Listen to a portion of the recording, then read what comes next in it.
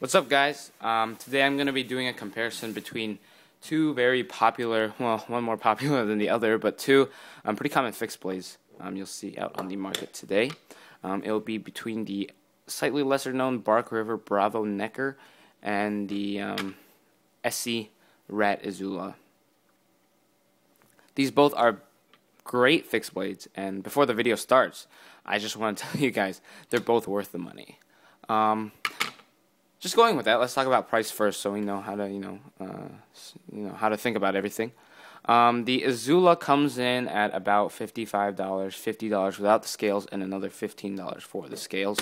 The Bark River Bravo Necker comes in basic at, I believe, $65 about, and it doesn't come with the scales. You can order custom scales. They're like $70 though. They're very expensive.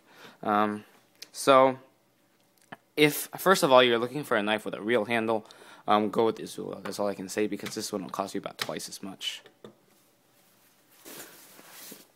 Specifications are about the same. They're both in the same class. You can both use them kind of like neck knives. This one, I'd say less than this one. But overall length is the exact same on both by manufacturer specs. 6.25 inches total. Blade length is 2.5 on the Bark River and 2.88 on the Izula. The blade thickness is 0.156. It's a little bit thicker than on the Bravo Necker, which is 0.130.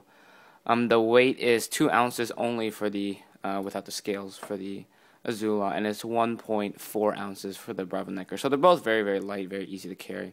They're not really that different. Let's start off with the blade. You can see they both do have pretty short blades. This one's 2.5 inches. This one's 2.88 inches. So both sub 3-inch blades. But they both cut very, very well. This one has a flat grind. This one has a convex grind. And obviously full flat grind is a favorite of many in the knife community. And I understand that because it just cuts great. But the Bark River has a convex grind, which is not really too often seen on production knives, but a lot of people just absolutely rave about this grind, and I've really been liking it so far. I haven't had to do any work on it. I've just split a lot of branches and stuff, just for fun because I was bored. But just with this knife here, and it's still razor sharp. Just easily cuts paper. So the grinds are, largely okay. This one, Izula, came razor sharp from the factory. This one came razor sharp. I think this one would stay sharper longer, but I'm not sure. This one's a 12C27, a Sandvik stainless steel, while this one is 1095 high carbon. As for which steel I think is better, I have no idea. But this 12C27 has been performing for me, and I really haven't had too many experience with the 1095 because I've rarely used 1095 blades in comparison to my stainless ones, so I have a much better feel for how stainless blades hold up. The coating on the Izula is, you can see it's on the blade here, but there's none on the Bark River, which I think is pretty interesting. For Bark River, what I think they did is they first coated the blank, basically without even the grinds, and they just grinded off the coating. The coat on the Izula is, I think, probably a little better with where it's a crinkle coat and it's much coarser. This is a much smoother. It's also a crinkle coat, but you can see here a little bit's been coming off on the top. You can tell they kind of grinded off the coating because on the top here there's still the coating, which is good. They covered as much as they could, but I prefer the cutting edge, the whole blade uncoated, because the only really important thing about the blade is the edge. I mean, the rest of the blade is really not that important, except when you're going through something thick and then you want to reduce friction. And I feel like friction is much better. I mean, this is very, very smooth when I feel the stainless uncoated blade here, but when I feel the Izula, it's much rougher. So I do think this one's a better cutter. The slightly thinner profile, the convex grind, comes to a very nice edge, and also the uncoated blade reduces friction when you're cutting. Not to say that Izula is bad. It's very good. Let's go on to the handles. The handle is a little bit better on the Bark River, in my opinion, as well. I think the Izula handle is a little bit too small. I think they took away a little bit too much with the thick ricasso type deal here, along with a strange handle shape. What happens is I feel like when you're holding the knife, your pinky tends to slip off. You can see here, it's very easy for the pinky to slip off. You know, see what I'm doing here. With the Bark River Bravo Necker, there's actually a the metal comes up like that, and it helps hold your hand more easily and more efficiently. So I do feel like it's a much better knife to hold.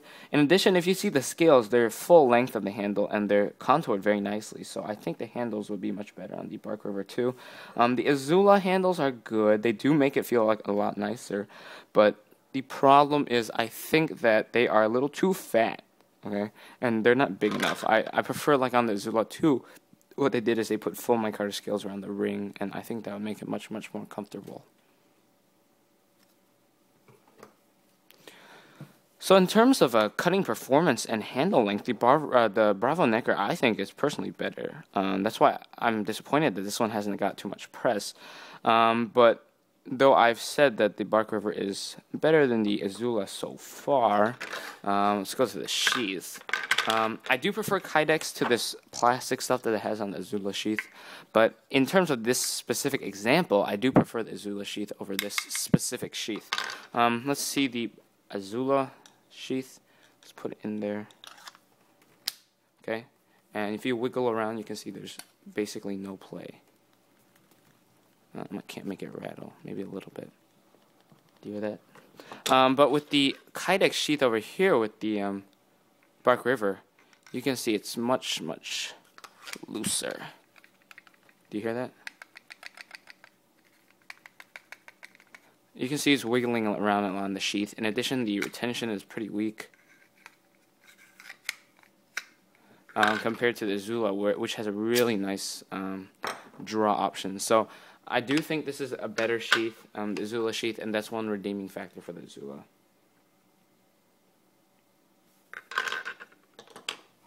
They both have drainage holes.